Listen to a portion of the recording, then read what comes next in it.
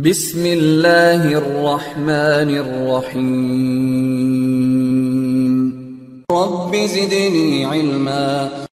Let's get started here. So the first thing we'll try to understand something called SDN planes. Now, if you take any device, whether a router, switch, or a firewall, basically they have their own functionalities. They do a specific job.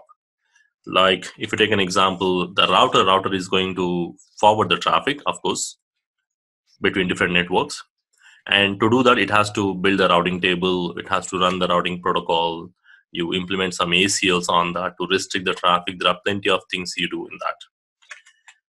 So there are plenty of things you do. The functionality of the devices are divided into different segments or different components, we can say, and those individual components we call them as planes.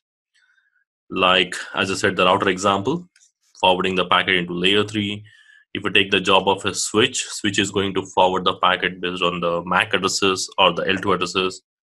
The firewalls are going to provide you the security policies, forward the traffic, deny the traffic.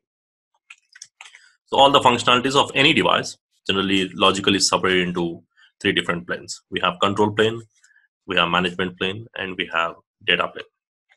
So probably here in this section, we'll try to understand these different planes individually, what they are, and what type of functionalities generally occurs in that individual planes.